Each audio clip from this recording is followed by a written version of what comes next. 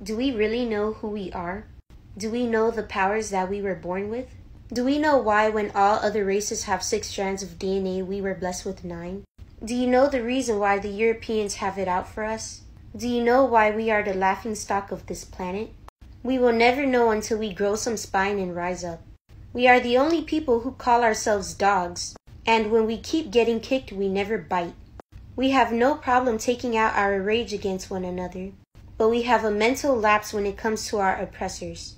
We would rather twerk than read. We would rather sag than learn.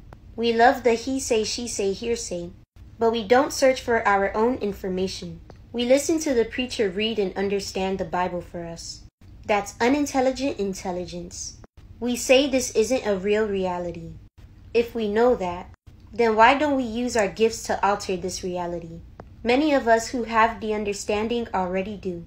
Instead of using our tools, the ones who speak are viewed as fools. We are nothing because we want to be nothing. We are still marching and trying to overcome. We need to pull up our pants and become. We like to be cool and trending while befriending our oppressors.